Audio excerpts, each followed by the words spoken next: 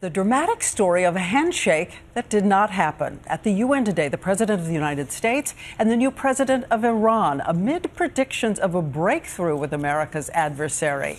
But ABC's chief White House correspondent Jonathan Karl is to tell us what happened. John. Well, Diane, it was a missed opportunity. President Obama was hoping for an historic handshake, the first between the presidents of the United States and Iran in over 3 decades.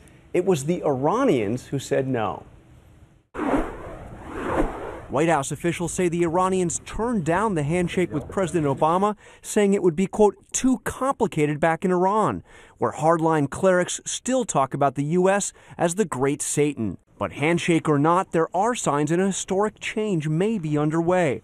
Iran's new president, Hassan Rouhani, has come to New York vowing moderation, friendship with the West, and promising never to build nuclear weapons. And President Obama today opened the door to warmer ties. The roadblocks may prove to be too great, but Iran's genuine commitment to go down a different path will be good for the region and the world. For decades, Iran has been one of America's most feared adversaries. Since our embassy there was stormed in 1979, American diplomats held hostage for 444 days, an incident Americans were reminded of recently in the movie Argo. We need to go now. And just last year, war with Iran seemed almost inevitable as Israel came to the UN, warning Iran was on the verge of going nuclear. And Iran's then president denied the Holocaust and vowed to wipe Israel off the face of the map.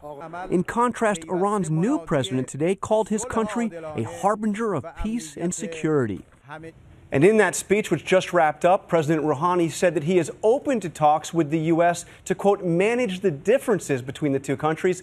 And while there was no handshake, Diane, there will be an historic meeting later this week between Secretary Kerry and the Iranians. It's the first time a Secretary of State has sat down for substantive meetings with the Iranians since the hostage crisis. So still inching forward. Inching forward, and nobody walked out when the president of Iran got up to speak this time. All right, Jonathan Karl reporting in.